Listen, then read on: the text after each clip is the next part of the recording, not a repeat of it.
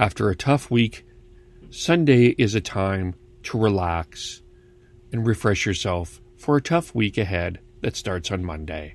I'm here to tell you how I relax on Sunday. In order to have a relaxing Sunday, you gotta do the breakfast. Breakfast. Bacon, eggs, toast. Yummy. You sit back on your favorite chair with your remote control, getting ready to watch your Seahawks play football.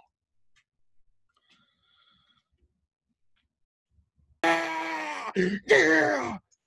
Oh, come on, catch the ball! Like it's right in the middle of your hands, you idiot! Come on, ref, that's not even holding!